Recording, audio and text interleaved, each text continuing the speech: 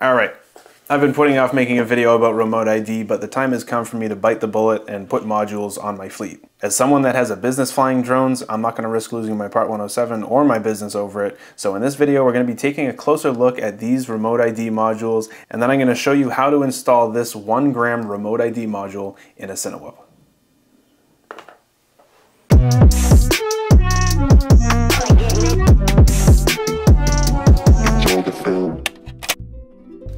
So most of the FPV projects that I film and that we film at New England Drone Tours are on Cinewhips like this and Cinelifters like this. The Cinelifters are big and they can pretty much use any remote ID module that I want since weight isn't that much of an issue. But when it comes to the smaller drones like this one, it's much more difficult, especially with a drone like this that I'm trying to keep under the 250 gram limit. The module that has always stuck out to me is the Dronetag BS, or Basic Solution. I'm pretty sure this is the smallest and cheapest option available. This thing costs $89, it weighs only 1 gram, and is capable of broadcast remote ID. This is the smallest module on the market that'll make your drone completely remote ID compliant. So here we have the Dronetag Beacon and the Dronetag Mini. The Dronetag Mini is their most expensive module and their largest. It comes in at $329 and weighs about 32 grams. This module offers network and broadcast remote ID. I'm not going to get into the whole technical side of remote ID, but network remote ID pretty much uses LTE or the same network as most cell phones to transmit data from the module. This gives the module very long range and the data is kept in the cloud. Since this module is on the larger side and has network remote ID on board, I'll probably end up using this on one of my long-range drones. In addition to the Dronetag Mini in the box, you get some stickers, you get some Velcro, and a firmware recovery dongle. And then up here is a charging cable. And all of the instructions are right on the top of the box. The Dronetag Beacon, on the other hand, is smaller, comes in at $219 and weighs only 17 grams. This has only broadcast remote ID built in. The Beacon and the BS module, this little guy right here, this is the main one that I'm going to be featuring in this, but these two both have broadcast remote ID, whereas this one has broadcast and network. So broadcast remote ID is the minimum that you need to be compliant, so either one of these will do. Also in the box with the Dronetag Beacon, same thing as the Mini, you get a charging cable, some Velcro, sticker, and a prep pad. And then just like the other one, you get the instruction manual right here. Both the Beacon and the Mini have their own internal power supply and internal antennas, and they're pretty damn easy to set up on the Dronetag app. You pretty much power it on, open up the app, and you're able to connect. To show you how to get it all set up on the app, we're gonna be installing the BS on a Cinewhip, and I'll show you how to get it all hooked up. All right, so now we're gonna focus on the BS module. We'll take a closer look at it. I'll show you how easy it is to install on a drone, and then we'll hop outside and test it. So here's the BS module in comparison to a micro SD card. The thing is extremely small. This weighs only 1 gram, and I really think this is the best option available for FPV. When you order the BS module, you'll get a couple things. You'll get a bag with the BS module in it. You'll also get some heat shrink in there. You'll also get 2 separate antennas, one for GPS, one for Bluetooth. And then you'll also get 2 different power cables. This one with 4 wires is the one that I'm gonna be using because I wanna use the BS also as a GPS. If you don't wanna use the module as a GPS on your drone, you can use the 3-pin cable and you'll only have to connect 2 of these wires. Dronetag also sells a couple additional accessories for the Dronetag BS. They sell this little case right here, and this will pretty much just hold the module in it, right like this. And then there's also a little cover. I don't know where mine went, but there's a little cover that goes on here. Plug it in, and the antennas pop out the side, and then you also get this little tiny battery. So if you don't want to do any soldering and you just want to have a very small remote ID module for your drone or an airplane or something, you can get these things, put it all in one. And then they also have this little charger. So this is what you would use to charge that battery.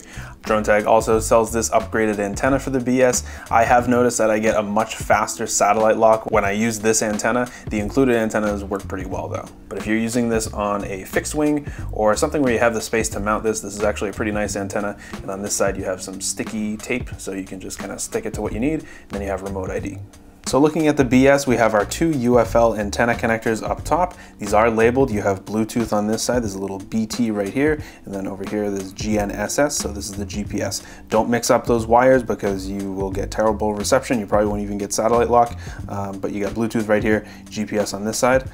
On the bottom, we have our 2 power plugs. On this side is the 4-pin connector. This is the one that I'm going to be using, and this has our input, ground, RX, and TX pins.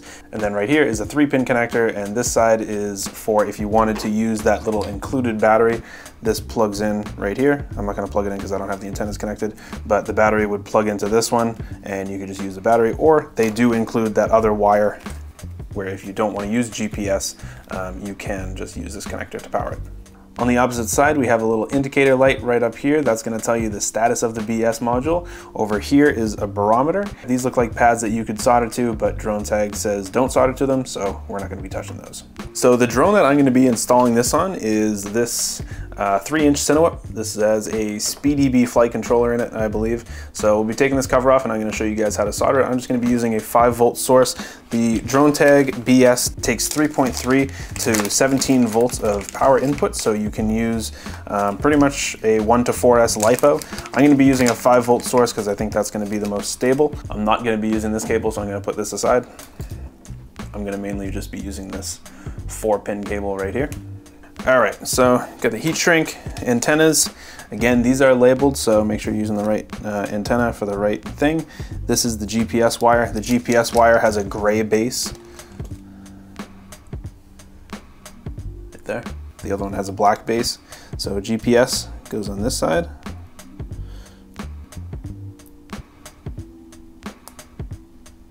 Clicks down. And then Bluetooth right here.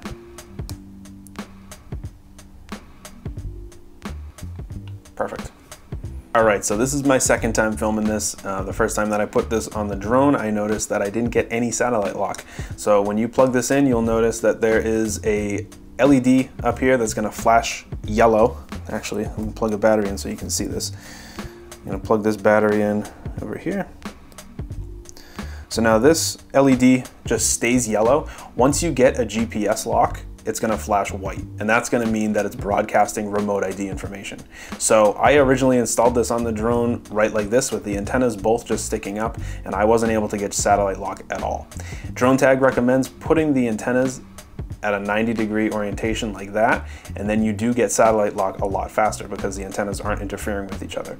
Obviously, when we go to put this on the drone, we're going to be putting heat shrink around it, so we can't really put heat shrink around an antenna that's at a 90-degree angle like that. You just can't do it. So what I was doing is I actually continue to rotate the antenna a little bit more so it's poking out the bottom. So now we have the GPS antenna coming out here and then the Bluetooth antenna coming out here.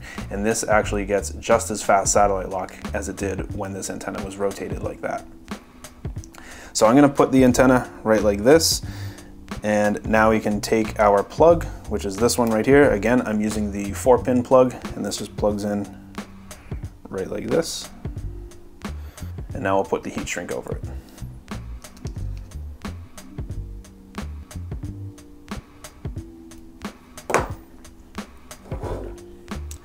There we go. So now we have our BS module ready to go into the drone.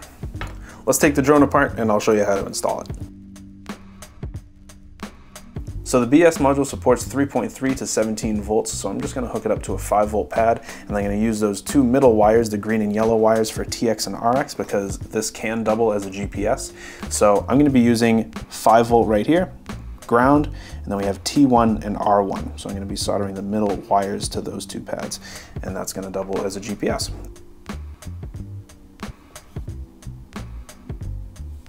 All right, so now for these pins, yellow goes to TX and green goes to RX. And do the yellow one first.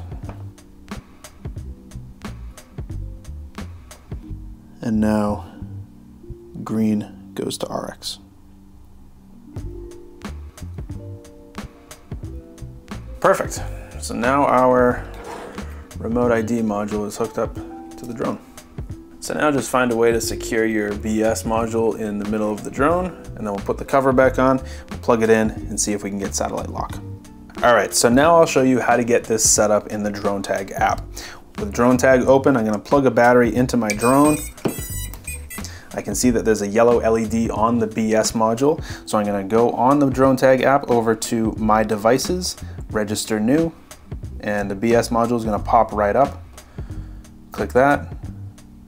We'll hit confirm, we'll skip this, You can create aircrafts in the Dronetag app. So since I have like an entire fleet of these drones, I can create every single drone that I have in here and associate it with the Dronetag remote ID modules. So if we go into BS, the first thing you want to do, you can see GNSS, we don't have GPS right now. So it has remote ID, it's active. I can see that we still have a yellow LED on here. First thing you want to do is go under here and hit assisted AGNSS. Checking status, and you just update it. From what I understand, it's gonna take GPS data from the phone, push it to the module, and that's gonna help you get a faster satellite lock. So right now I'm indoors, I'm not really near a window, so we'll see how long this takes to start up. All right, so I just got satellite lock, so we can see flashing white LED on here. Hopefully you guys can see that up here. Once you have a white flashing LED, that means that the BS module will be seen as in flight and it's broadcasting remote ID information, and you will have GPS going into the flight controller. I'm not going to show you how to set this up as a GPS. It's pretty straightforward, just like a regular GPS. Just select what UART you installed it to, and then scroll down to GPS, turn it on, and you'll be able to use this as a GPS. So now on the screen, we're going to have a bunch more details. You can then take your serial number and you can link that to your FAA profile. So whatever registration you have on this drone, you can link this remote ID module with that and you will be all set. You won't get arrested, go to jail. So I'm gonna unplug this because I don't want this to overheat. All right, so now that we know that this is broadcasting remote ID and we've got GPS signal going into the flight controller, this thing's ready to go. So let's take this out to a field and we'll see how it performs.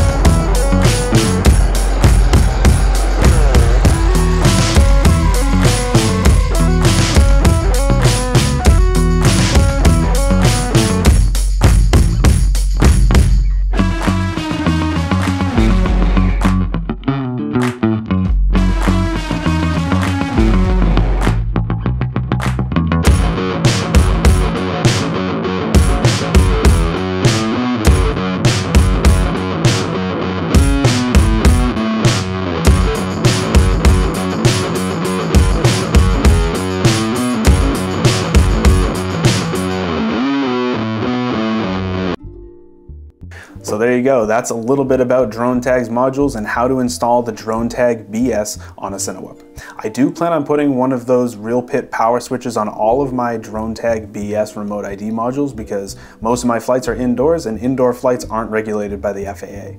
So when I'm flying indoors for a real estate listing or inside an office building or anything, I want to be able to turn off the remote ID module with a switch on my controller. So if you guys want to see how to do that with a Dronetag BS like this, keep an eye out for my build video on this little Cinewhip right here. This is a custom built 2-inch Cinewhip that I built on the QAV frame by Lumineer. I've been using this drone for tons of projects, mainly because it's capable of carrying a naked GoPro, has a DJI O3 on board, it's under 250 grams liftoff weight with a battery and a naked GoPro, and it has remote ID on a switch.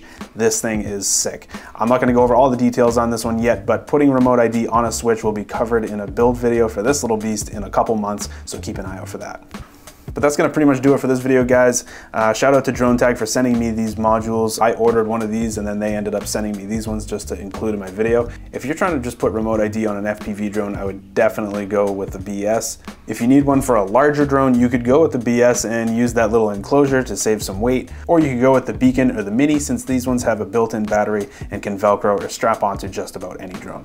So if this video helped you out, make sure you subscribe to the channel, leave the video a like, and if you have any questions about these Dronetag modules, leave a comment down below. This is where I've been keeping this one. Boom.